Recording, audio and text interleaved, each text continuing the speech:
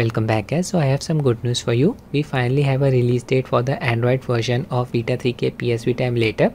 Developer Mac2 has shared a lot of juicy information with the community on Vita3K's Discord server.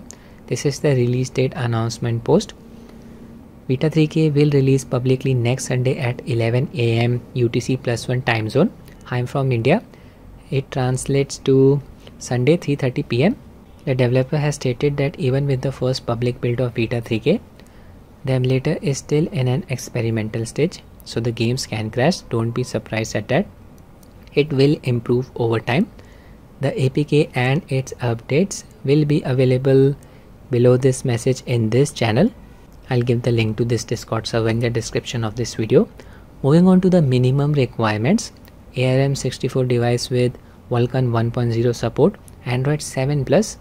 Note, if your device supports Vulkan 1.0, then it is running at least Android 7. Recommended requirements to be updated, but if your device only has the minimum requirements, don't expect to be able to run anything more than some homebrews and 2D games. I think Snapdragon 870 processor should be more than enough for running most of the Vita games. PlayStation Vita has an ARM based processor, quad-core. It's old and outdated by today's standards. Moving on. The Android version will not be open source for at least a few months. This means that nobody else is able to build or modify it. If you were to install a version that is not downloaded from this channel, let's say downloaded it from a third-party website, you will end up installing malware on your mobile phone. So make sure you grab the build from this channel only. I can understand why the developer did not make it open source for at least a few months. If you search on Play Store, you will find a lot of fake emulators. PlayStation 3 emulator, Xbox 360 emulator and so. Many such applications are just running either SS2 emulator infested with ads. In Android emulation community, there are some Chinese emulators that are allegedly running on code stolen from open source emulators. I don't even need to name them, you already know about these emulators. Android version supports custom drivers for Adreno GPUs. This support is not available for Mali GPUs. We have seen these custom drivers in action on Skyline emulator. If you have an Adreno 600 series GPU, it is recommended to use turnip drivers to get a big speed increase. Vita3K is compatible with ADPKG drivers.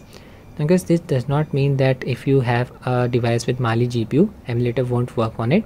It will still work, but you won't be able to use turnip drivers, basically losing out on performance. And then the developer talked about licensing. The emulator has a GPL2 license, which means one is not allowed to make a modified version and publish it without the source code attached, which is exactly what they are doing. They got the approval of the devs and contributor of Vita3K to publish this version. So there you go guys, next Sunday all of us will be having access to the Android build of Vita3K emulator. Before wrapping up, just wanted to share with you some PC games that you can grab for absolutely free. Dishonored Death of the Outsider. You can grab it for free from Epic Games website. Give its link in the description of the video. Next game, City of Gangsters, again available on Epic Games website. If you have Amazon Prime Gaming subscription, then you can grab the PC version of Elder Scrolls Part 3 for absolutely free. Platform is GOG. That's it guys, I'll end the video here. I hope you found it useful. Thanks for watching and have a nice day.